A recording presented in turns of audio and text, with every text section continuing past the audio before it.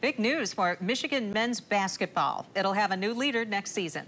News 8's Lainey Gerber in studio tonight to explain why Juwan Howard is out as head coach. Lainey? Yeah, well, it's been the conversation for Wolverine fans for a little while now. This afternoon, Michigan AD Ward Manuel decided to fire Juwan Howard. He says it's clear to him the program was not living up to the university's expectations and not trending in the right direction. That is per the university's official announcement.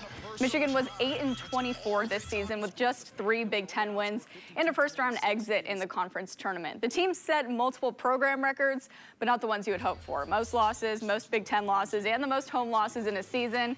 It also has the most losses over a 3-season stretch with 55. Before that, he did lead the team to the NCAA Tournament in 2021 and 22. He was also the AP's Coach of the Year in 2021 and the Big Ten Coach of the Year that same year. So it's been a pretty steep slope between 2021 and now.